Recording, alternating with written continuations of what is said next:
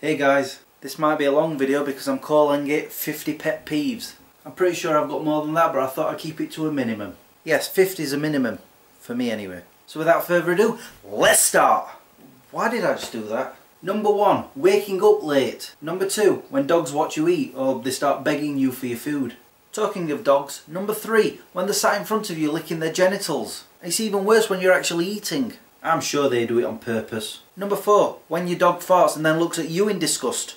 I'm like, what are you looking at me for? It was you! Let's move on to cars and drivers. I've got quite a few.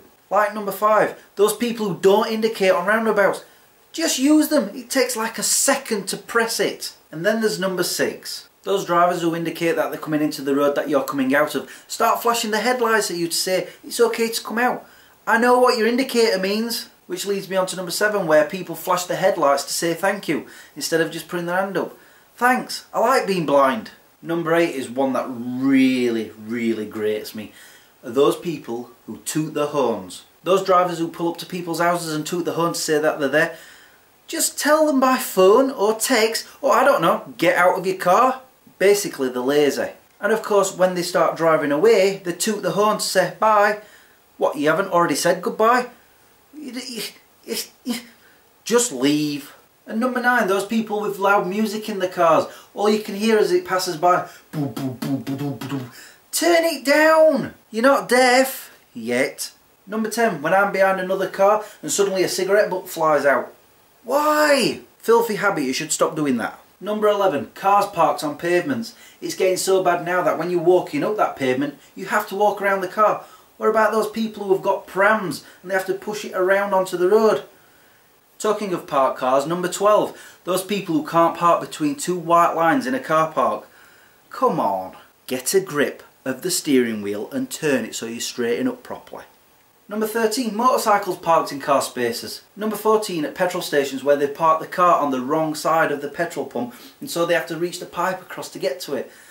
Why? Do you just not got no patience? Selfish is what it is. Number 15 is when I'm driving and somebody's right up my rear end. I'm not going to go any faster. Going back to parked cars, number 16, those random ones that are parked outside of my house. What? Do you want to come use my bathtub as well? Park elsewhere. Number 17, when you get that warning sign saying that the seatbelt in the passenger seat isn't connected. Yeah, that's because I've got shopping there, or my dog. It happens quite often, it's annoying.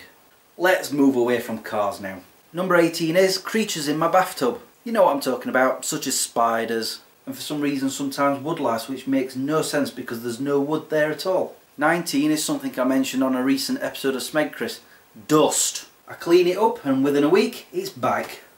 Number 20, people who talk too quietly. Like for example a work colleague of mine, he wears earplugs and because of that he thinks he's speaking louder than he actually is. But no, not really. So I'm going, huh? And then number 21, people who talk too loudly. Ooh, sorry. Number 22 is one of those that really grates me. People who walk on the road when there are perfectly good pavements on either side. Now when it's been snowing I understand it, but when there is no snow and there's no reason for you to be on the road, why do they do it? Use the pavement. Which reminds me of number 23, mobility scooters. They are a menace. Honestly, when they're on a pavement, it's like seeing the Flash run past. They just zoom. Yet when they're on the road, they go dead slow, holding up all the cars behind. Number 24, those people who sniff up really loudly instead of just blowing their nose in a tissue. And then number 25, those people who blow their nose really loudly. I swear to God there is a guy at work, I'm not going to mention his name, and when he blows into his hanky, it's like a trumpet. There's just no need for it. 26. Key rings, and here's a fine example. Look at it, the key gets trapped in between the rings themselves. Sometimes when it's in your pocket, they all do it, and then you have to like fight with it to get it out. These rings are far too big, they need to make them smaller. Number 27, when I'm at the cinema and people are talking through the trailers. I don't mind you talking through the adverts suck. And still at the cinema, number 28, people who start playing on the phones halfway through a film. 29, when I get a pen and I'm trying to put the top back on and I end up stabbing myself. I do it so often. Number 30, something that has grated me since I was a child. Littering. Number 31, people not returning trolleys at supermarkets. Again, lazy. Talking of supermarkets, number 32, When you go in, up to a shelf, and you know where the food is that you want, and suddenly it's not there because they've moved it to another shelf behind you. I've just recently been faced with that. It's annoying. Number 33, guys who walk around with jeans halfway down their arses. Pull them up, I don't want to see your skid marks. In fact, buy a belt. Number 34, people taking food off my plate without asking. It's a big no-no. Number 35, and this actually happened to me today. When you've got somebody knocking on your door trying to sell you something. Today's example was the white van parked outside my house, like literally out there, one of my pet peeves. Knocked on the door, I answered. Yes, I work for tree services, I can help cut down your trees that you've got in your garden. And all I could think was, if I wanted my trees cutting down, I'd have already had it done by now. I sent him on his way. But the one that I usually get, like at least once a year, somebody knocking on my door saying, I can see you've got new PVC windows, but why are you bothering me? If you can see that I've got PVC windows that are new, then why are you trying to sell me more? FYI, they're not new, they've been there about 16 years, but they're still in good condition. This is why I want a front door with a peephole so that I can see these people come to the door and I can just ignore them. In fact, why haven't I had anybody come to the door trying to sell me a front door? Huh. Oh, number 36. TV Guide critics when they describe a movie and it's completely wrong, which means that they've not watched it. Number 37 I think is something everybody has found. When you're trying to find something in your house, but you can't find it. And the main problem is it's not in the place that you would normally put it in. Number 38, dropping your phone and shattering it. And I did the exact same thing to my last phone too. Number 39, people who are late. You know, those people who say that they're going to be there at 8 o'clock and it's 20 past, half past, 9 o'clock. Number 40, text message replies where it's only one word, like okay.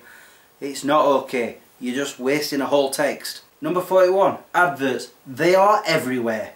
On your TV, on your phone, on your computer, at the cinema, on billboards, on buses. I'm surprised they're not on the inside of your eyelids by now. 42, the number 42. I see it everywhere. I've mentioned this many times before. Let's move on. 43, racist people. 44, Christmas. It's supposed to be for 12 days before and 12 days after, not for 4 months. Although in reality it should be for 3 days. Christmas Eve, Christmas Day, Boxing Day. That's it. 45, and I'm sure everybody agrees with me on this one, Facebook changing all the time, and it's never for the better. Number 46, where I go to make a cup of tea and somehow I inadvertently make a cup of coffee. It's amazing how often I do that. Number 47, everybody has done this at some point in their lives. Going upstairs to fetch something, you get to the top and you're like, what was it I was going for again? Yeah, you know what I'm talking about. Okay, I'm going to get a little bit gross with the next two. Number 48, when you're wiping your butt and your pee dribbles out onto your hand. And I'm always like, why? Not really. And number 49, when the toilet paper breaks through. Yeah, less said about that the better. And finally, number 50, people who complain way too much about anything and everything, which is what I've just done for the last 50 pet peeves. Oops. Sorry. And that's my time. I'd like to hear what your pet peeves are down there in the comments. Now just before I go, I want to point out the boxes at the side of me are links to other videos that I've made, like Smeg Chris and Smeg Chris Review, and of course on my second channel where I do my vlogs. Just to point out that that channel has got more subscriptions than this channel. So if you haven't already, see that subscribe button down there? Just go and click it, it's free. If you want, I can't force you. And whilst you're down there, you might see that there are some links. They are to Facebook and Twitter where you can follow me on them. I think that's about it. Thanks for watching. Until the next time, peace out. This might be a long video because I'm calling it my... I'm pretty sure I've got more than that, but I thought I'd keep it at a minimum. At a minimum? Itchy nose. And talking of parked cars, what about those people in car parks?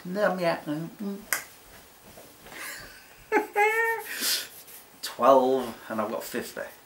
I'm on way too much about things.